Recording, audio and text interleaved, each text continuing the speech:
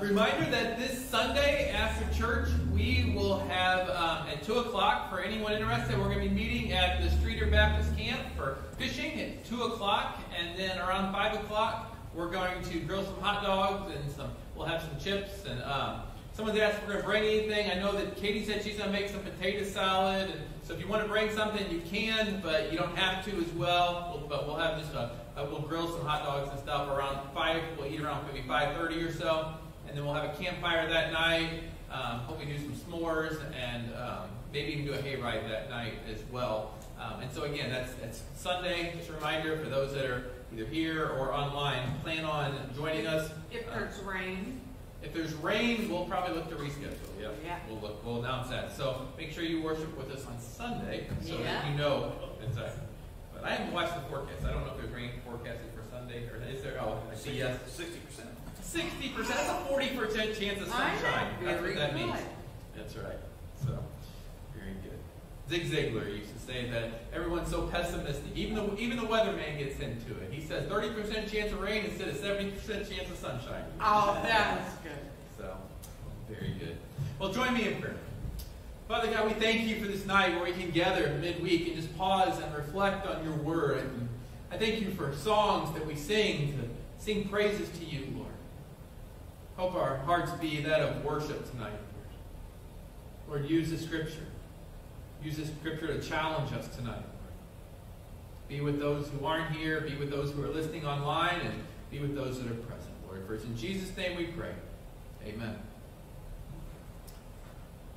Have you ever stopped and thought, why me? Why did God choose me to be his child? Tonight I want to talk about being part of God's family. I want you to think about the joys of being part of God's family. Now, I wish I could say, as some universalists would say, that everybody is in the family of God, that God is the Father of everyone, and that we're all brothers and sisters on planet Earth. But we can't really say that. If I were to say that, I would be misleading. I would be teaching something other than what the Bible teaches. The Bible never teaches that God is the Father of every person on planet Earth, that we're all brothers. It teaches something else. As we look at this topic, we should understand that the Bible doesn't teach what's called universal brotherhood of man, meaning that we're all God's children. What it teaches in the Bible is universal neighborhood of man. It sounds similar, but it's a little different. Neighborhood means that we are all God's creatures, right? We're not children, but we're all God's creatures. We're all God's creation. We're all in this global neighborhood together, and we ought to love our neighbors as ourselves, and that's what Jesus taught. But there are some people who are in the family of God, and there are some people who are not in the family of God. Now, somebody might say, well, that's narrow-minded. It can sound like you're being a religious bigot, but that's exactly what Jesus taught. And if you believe his word, then that's what you're going to believe. If you look at John 8, chapter 8, verses 42 to 44, Jesus said to them, "If God were your Father, you would love me, for I have come here from God. I have not come of my own. God sent me. Why is my language not clear? Because you are unable to hear what I say. You belong to the father, the devil, and you want to carry out your father's desires. He was a murderer from the beginning, not holding to the truth, for there is no truth in him. When he lies, he speaks his native language, for he is a liar and the father of lies." Now, according to Jesus, there is not one human family, there's two.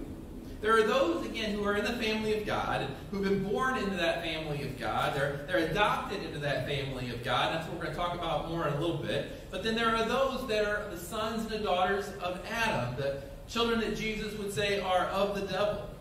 So you're in one of these two families. And it's my desire, it's my hope, my prayer that everyone listening to this message, if you're not already in that family of God, that you would make arrangements to become part of his family. We're in Romans chapter 8 tonight. We're starting in verse 12. Starting in verse 12,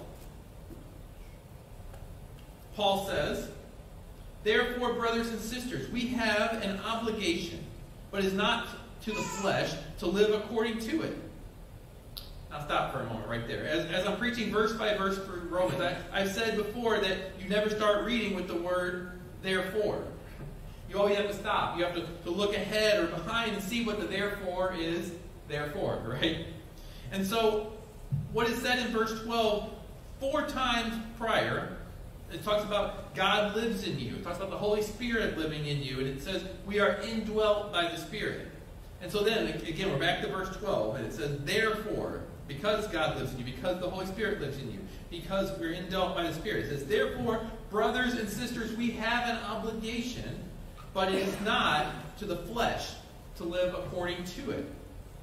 Verses, continuing on 13 and 14. For if you live according to the flesh, you will die. But if by the Spirit you put to death the misdeeds of the body, you will live.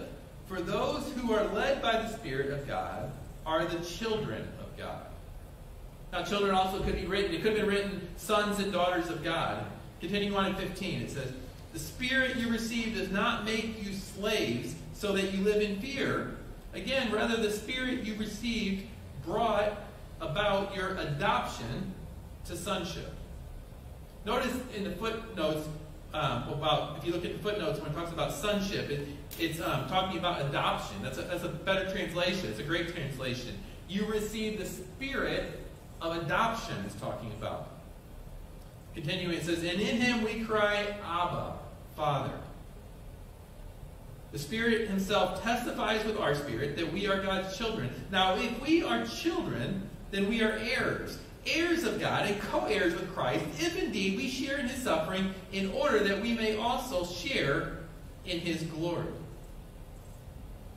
I truly believe that the Christian life is meant to be enjoyed. It's not meant to just be endured. There are many people who are just enduring religion, and for them it's not a joy. It's something they have to make themselves do, right? And I want you to hear it's not right. The Christian life should be enjoyed.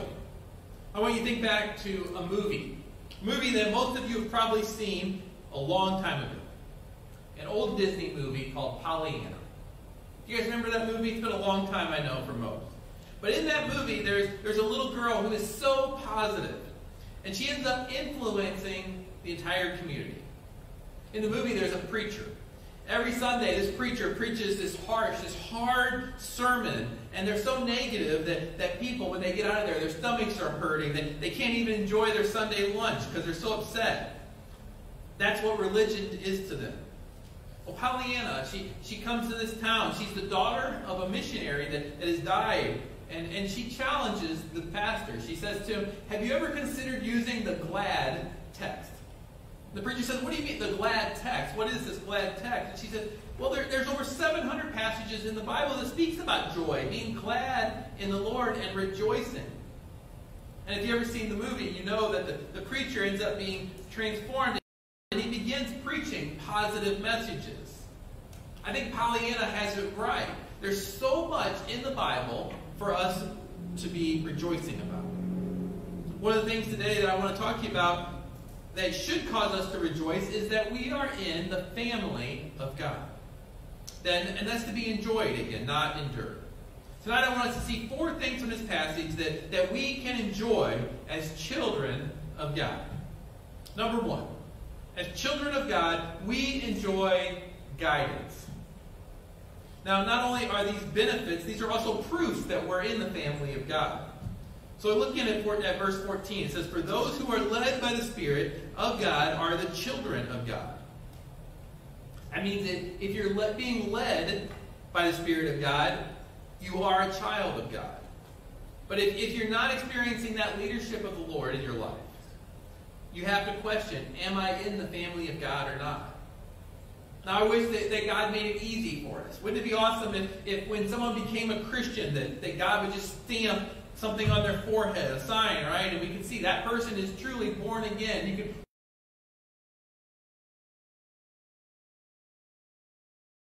he says you need to look for certain evidence. And one of those evidences he gives, or proofs he gives in the Bible, is in the Bible. It says a person who is led by the Lord is a child of God. And again, if you're not led by the Lord, you're not in his family. There's two pictures here about being guided by the Lord. First of all, there's a truth in the Bible that says God's sheep recognize his voice.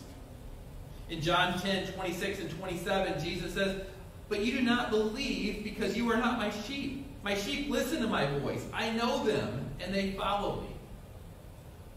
Back in the time of Jesus, shepherds would bring their flocks together, and they'd bring several shepherds. Sometimes 7 or 8 different shepherds would bring their flocks together, and they would all mingle their sheep together. It was easier. They could manage them together, they could fellowship together, and you'd have all these sheep together.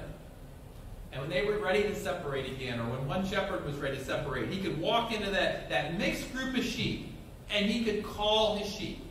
Now, I don't know what he said. Did he say, "Here's sheep," or did he say, "Come follow me"? Did he just make some sound? I don't know what the calling of his sheep sounded like. But he would say something, and the sheep would recognize his voice. And when he turned to walk out of that area, when he turned to leave, the sheep that were his would turn, and they would follow him. It's a way that people could identify which sheep belonged to which shepherd. So what Jesus is saying here is listen, if you're a child of God, if you belong to the flock of the good shepherd, when he speaks, you recognize his voice and you follow him. So I want to ask something very private, very personal. When God speaks, do you recognize his voice? Do you know for sure when God is speaking? And when he speaks, do you follow? The Bible says his sheep are going to recognize his voice. But the second thing we learn about guidance, it says God's children follow his Spirit. In verse 14 we read, "For those who are led by the Spirit of God are the children of God." You ever heard a Christian make a statement like, I just felt led by the Lord to do this. I felt led by the Lord to pray for you. I felt led by the Lord to give some money to this, maybe to encourage you. I felt led by the Lord to, and you can fill in the blank. It's common to hear that in church, isn't it? And for a non-Christian, it might sound strange. But if you're a Christian and you don't feel the guidance from the Holy Spirit in your life from time to time, I would encourage you, examine your life. Examine your salvation. Make sure that you've been saved. Because it's pretty common for us at some point in time to feel that nudging. I don't say that lightly. I don't want Christians to doubt salvation, but the Bible teaches that once we are saved, we have eternal security. But notice I said, once we are saved. Make sure you've come to that point where you've placed your faith in him and him alone, repenting of your sins and living for him. Someone recently told me, "Well, I was saved. I was saved when I was 2 or 3 years old."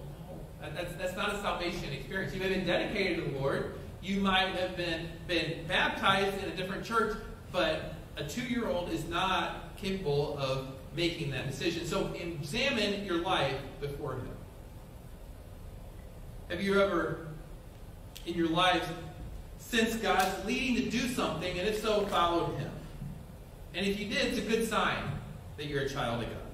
That's the first benefit you enjoy. It's the first proof. And now here's number 2 tonight. As children of God, we enjoy adoption. We enjoy adoption. We are adopted into the family of God. Look at verse 15 with me again. It says, "The Spirit you received brought about your adoption to sonship." The word adoption in Greek, the sonship it talks about in this case is the Greek word adoption. It meant a legal transaction to make someone your son. And remember, Paul's writing to the Romans in the 1st century AD, and they understood the power of adoption. If you know Roman history, you may remember the Emperor Claudius. It lived during the 1st century. Claudius had a son named Britannicus. And Claudius really didn't want his son Britannicus to become the next emperor. So Claudius comes up with an idea. He adopts an individual who was not his son, who was actually his nephew. And his name was Nero. He's thinking, my son is not going to be a good leader. My son is not going to do a good job. But Nero, he will do a good job. And so he adopts him to make him his son, thinking it's going to be the great choice. And if you know history, you'll know that he was very, very, very wrong. Nero was nothing of a good leader. But he adopted him. He adopted him in his family. And that's the word we're using here. And so these people understood adoption. We understand what adoption is today. Most of us know someone who was was adopted or adopted a child, or maybe someone who's trying to adopt a child. Adoption is a wonderful thing to do. There are people in the Bible who were adopted. Pharaoh's daughter, she adopted Moses. Mordecai adopted Esther. Again, adoption is a wonderful thing to do. It's a God-like thing to do, because it's what God did for us. Ephesians 1:4-5 says, "For he chose us in him before the creation of the world to be holy and blameless in his sight. In love he predestined us to sonship through Jesus Christ in accordance with his pleasure and will." It's talking about how God adopts us.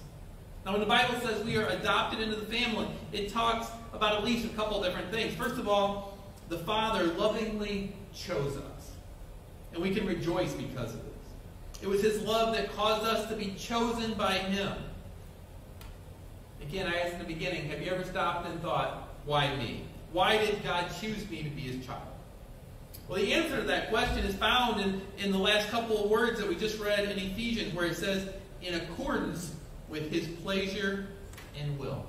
In other words, it happened because it pleased God to do so. It gave him pleasure. It gave him pleasure to choose you to be his child. And when God does something, he does it so he derives personal pleasure from it. And that's why he did it. I read about an adopted teenage girl who was talking about being adopted. She said her parents had a son, which is now her younger brother, and that was by normal means, she said. But she said, I always felt like I am very special. Because with my brother, when he was born, they had to take what they got. But for me, she said, I realized that they chose me. They chose me to be their daughter. And it's made me feel special. Isn't that a great image? It's a great reminder that adopted does not mean second class. Adopted means someone who's very precious, who was chosen by the parents. It's legal. It's permanent. It's a bond that should not ever be broken. And if you're in the family of God, you are adopted.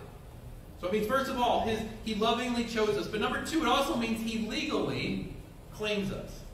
He legally claims us as his child, and therefore we are his heirs. Ever notice how parents, most of the time, like claiming their children? When kids are together, maybe kids are playing sports, or they're doing a play or something. The parents are all watching this performance, this event, and when their kids are out front, they'll say something like, "There, that's my kid. That's the one in the blue, or the one doing something." They'll point them out. They claim their kids. They're saying, "I claim that child. That child is mine. That I am proud of him or her." Second truth is that God loves us so much, he wanted to legally embrace us. That's why this terminology, adoption, is used for us. We become his heirs. Look at verse 16 and 17 again. It says, "The Spirit himself testifies with our spirit that we are for God's children. Now, if we are children, then we are heirs, heirs of God and co-heirs with Christ. If indeed we share," notice this is our inheritance, "we share in his suffering, in order that we may also share in his glory." Now, we're quick to want to take the glory part of that, right? But we want to overlook the suffering part a lot. Something we'll talk more about next week in that suffering. The suffering we endure is nowhere near to be compared to the glory that we are going to receive. So what does all that mean? It means that God wanted to make sure that we knew that legally we receive all he is and all he has. Many of you know that I worked a long time ago as an investment, actually 15 plus years ago, I was an investment advisor. And on many occasions, I had clients who would become executors of wills. It means that a parent or some other person, usually a relative, has named them to settle the estate, to divide it up properly when they've died. The executor follows the wishes of that person. They sell off the assets as directed. They pay the bills that are needed. They pay the final expenses. And then they give to each person listed as an heir the proper amount of money. Now, most of the time, the children of the deceased, they're listed as co-heirs. meaning that they each receive the same amount. So if there's $30,000 exactly left and there's 3 kids at the end, then they each receive $10,000 because they are co-heirs. Now remember, the Bible says that we are co-heirs with Christ. Everything that God is and everything He has, we are heirs to that. And you are a child of the King. It's something we should be excited about. So again, number 1, we're guided by the Lord. And number 2, we are adopted by the Lord. And here's the third wonderful benefit, but again, also the proof. As a child of God, we enjoy intimacy. Think about the word intimacy for a while. When you think of this word, what do you think about? You're probably thinking about loving someone. Most of the time we use it in a love, in a romantic kind of relationship. For example, I have a level of intimacy with my wife that I have with no one else. Because we know each other well. We have intimacy. We address each other differently than we do other people. We express our love for one another. Same for my children. There's an intimate relationship. The Bible says that you and I, though, as children of God, can have an amazing level of intimacy with the Creator of the universe. You ever think about that? That we can have an intimate relationship with the Creator of the universe. Look again at the last part of verse 15 where it says, you received. Let me jump over here.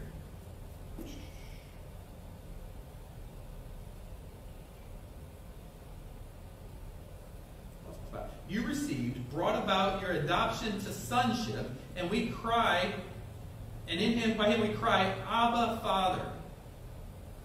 Right, Abba, Father. If you're wondering what Abba is, it's a personal, intimate address that a little baby would utter to a parent. It's an Aramaic word. Picture a newborn baby. Maybe a few months old or less than a year old, and they're just starting to make a few words. They're beginning to mumble their first word, and they look to the father or the mother and they say, Abba, Abba. It'd be the equivalent of like when a little child says, Dada, Dada. Or some people say Papa. Or it's like saying Dada or Daddy. It's the most basic baby talk. But it's a term of endearment in any language. It's amazing that in the Bible, this word is used. That we can cry, Abba, to God. I want us to learn a couple things about this word, Abba. First of all, Jesus was the first to call God Abba. This word is only found 3 times in the entire Bible. And the first one's in Mark 14:36. Jesus was in the Garden of Gethsemane. He's praying before He was crucified. He's distressed. He's burdened. Frankly, He wasn't too certain about what's going to happen. In verse 36, it says, Abba, Father, He said, everything is possible for you. Take this cup from me. Yet not what I will, but what you will. You understand that none of the Jews or in the Old Testament ever would call God Abba. They wouldn't say a term like Daddy. There are references in the Old Testament of God being Father, and we find that in the New Testament as well. And Jesus even tells us that when we pray, we're to say, Our Father, which art in heaven. But that's more of a formal word. Father is more formal. Pateros is the Greek word in that. We get our word paternity or patriarch from that word. But here, Jesus is using that baby talk term. That term of affection to God when He's praying. It's remarkable. In the Old Testament, the Jews were afraid to even speak the name of God. It's why when they came to the word that we translate as Yahweh in the Old Testament, they would not even speak it. They would substitute another word because they had a sense of God being so remote, so holy, that they wouldn't even speak this name. So they're afraid to say the name. And then imagine the disciples listening as Jesus fell on His face in the Garden of Gethsemane. He turns His face to heaven, the Creator of the universe, and He says, Daddy, help me. It's a level of intimacy that they had never experienced, they had never seen before.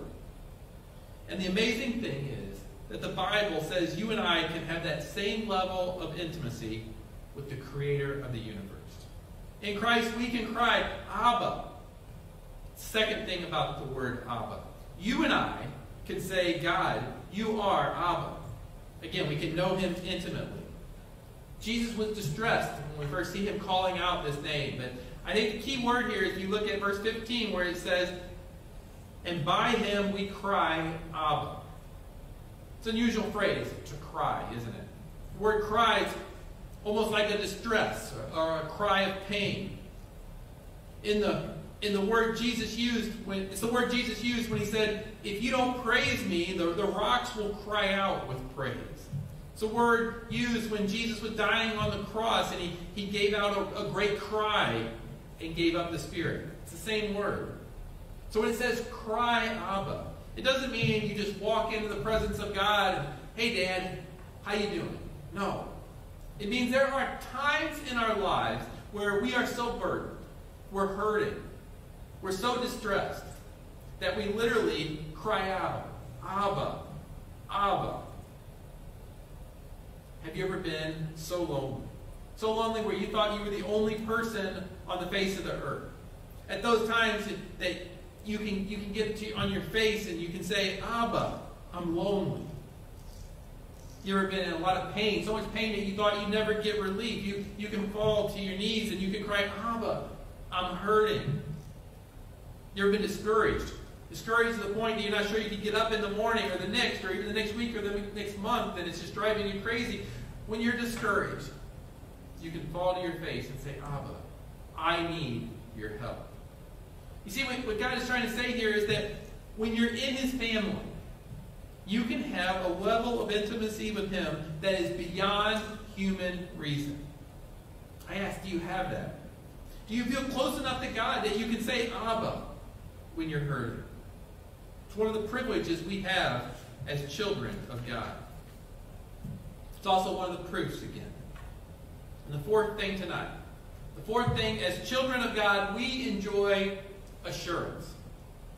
You can know that you are saved.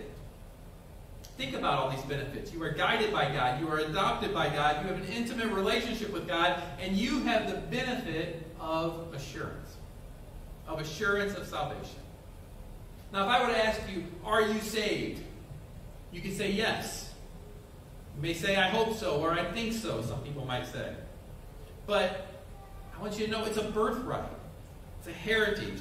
Every child of God should know for certain that they are a child of God. To have total, full assurance of salvation. And some people say, well, can you absolutely really know and be sure? Absolutely. I truly believe you can know for certain. Not only can you know you're saved, that you can know that you are saved. You can come to such a total, absolute assurance that you are a child of God that nothing can shake that. If you don't have that assurance right now, either you truly need to be saved yet, which could be a problem, could be what the situation is, or the problem is that you may have never come to the place of full assurance, where you say with confidence, I know in whom I have believed, and I know that he is able to keep that which I've committed unto him. There's an external witness in God's word. How can you know? Well, first of all, two witnesses. First of all, again, there's this external witness. The external witness, which is the Word of God. God's Word tells us how we can know that we are saved. 1 John 5:11 through 13 says, and this is the testimony. God has given us eternal life, and this life is in his Son. Whoever has the Son has life. Whoever does not have the Son of God does not have life. Listen to this. I write these things to you who believe in the name of the Son of God, so that you may know that you have eternal life. If someone comes up to you and they say, well, you can't know for certain that you're saved, you can open your Bible to 1 John 5 and look at 11 to 13 and say, no, you can know. You can know for sure. Look at this passage. It's this external witness of the Word. It says that if you turn from your sins, that you put your faith in Jesus, you can know that you will be a child of God. But there's also a second one. That's what this verse in Romans that we're reading tonight is talking about. There's an internal witness. That's the Spirit of God. It says in verse 16, the Spirit himself testifies with our spirit that we are, and notice it doesn't say that we might be, that we may be. It says we are God's children. What does that mean? It means that when you become children, the Holy Spirit comes into your life. And your human spirit says, I'm a child of God. The Holy Spirit rises up in you and says, amen, glory, hallelujah. In other words, you should have this inner spirit, this inner sense of the presence of God. This internal witness, God's Spirit. That's why when a Christian is out of fellowship with God, and maybe they've walked away or they've stumbled away, they've got into an area they shouldn't, that they have this inner sense that they're not doing what they should be doing.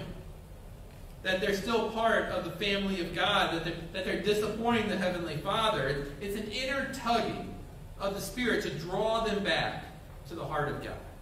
That's the Holy Spirit that lives inside you. If you're in the family of God, you have both the external witness and the internal witness. And you can have that assurance and never doubt. Again, it's a birthright, it's a heritage, and it's a privilege of being part of the family of God. So as we get ready to close, let me ask a question. Do you know who your biological parents are or were? Most of you know, right? Most people. Of course you do. You lived with them. Maybe they raised you. You loved them, they loved you. There's no doubt who your parents were. You were part of that family, or you are part of that family. When someone asks you if you're part of that family, you would say, yes, I am part of that family. That's my mom, that's my dad. Well, when somebody asks you if you're part of the family of God, don't say, I hope so. Don't say, I think so. You need to know so. Problem is, I think that part of the family of God, there are people who are not enjoying the benefits of it. When I served as a missionary in Czech Republic, I went with a group of pastors to Turkey to work with the churches there. And Turkey had just recently formed its first Baptist union. This group of union, it was a group of, I think, 13 or 14 churches had joined together voluntarily, working toward the same cause. Now, many of those churches were hidden, and there's all kinds of things. We talk more about the churches another day in Turkey and what that looked like. But before we went there, a friend, another Czech pastor, he went there prior to kind of line things up to try to figure out what that trip was going to look like. And again, he went there by himself.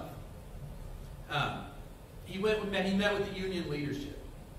And he told me, when I roomed with him when I went to Turkey, and he told me about the hotel they put him in when he met with the Baptist Union. Apparently it was a really, really, really nice hotel. Kind of the hotels we see in movies a lot of times. And this hotel, he got to his room, there was an air conditioner in his room. Not all hotels in Turkey had air conditioning. And then at breakfast, there was this huge buffet of all kinds of food. The problem was, my dear friend, at home, he didn't have air conditioning. And he was afraid that cold air in that room might make him sick. And so that night, he slept with the window open. He had trouble sleeping in the hot air. Plus, he's in a very, very busy city with millions and millions of people. It's so loud that the noise of the roads and the noise of the people kept him awake through the night with the window open. And then in the morning, he went down to eat some breakfast, and he sees all this food out there, but he doesn't recognize any of it. It's strange to him. And so he eats some bread, and he eats one little piece of the cheese that was there. Now, he could have went to that room, and he could have set the temperature to anything he wanted. He could have ate all the various fruits. He could have ate the meats that were there, all the prepared dishes. But instead, he missed out on those benefits. Sad, isn't it? But you know what's worse? Many people in the family of God aren't enjoying the benefits of being part of that family. People are content to nibble on the bread or a small piece of cheese to lie awake at night worrying instead of being in comfort. When God has told us that you are heirs to all the glories of heaven. It says, I'll spread a banquet in front of you in the presence of your enemies, and you can address me as Abba, as Daddy. Folks, if you've not yet become a child of God, do so. Don't put it off. Call out to Him. Repent of your sins and live for Him. Christians, we need to start enjoying who we are as children of God. Join with me in prayer. Father God, we thank you for this text tonight that reminds us that we are adopted, that we are heirs, co-heirs in Christ. That we can come to you as Abba. We can call out to you in need as an intimate relationship that we have with you, Lord. Lord, help us all to model that in our lives, trusting you, living a joyful Christian life, not walking around in gloom and despair, but rejoicing in the assurance we have of being children of God. For any that are listening that don't know you, I pray that they would look at this text and they would examine their life. If they don't see those evidences of you in their life, that this would be the time that they would repent and become children of God. They would become part of that family. Lord, guide, direct hearts. For it's in Jesus' name we pray. Amen.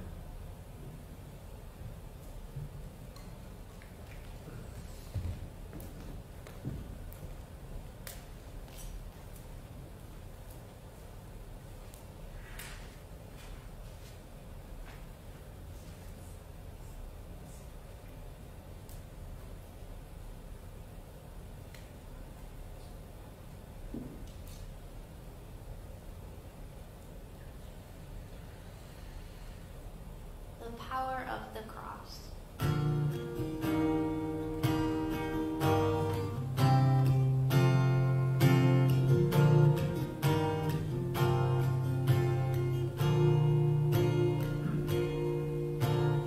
Oh, to see the dawn of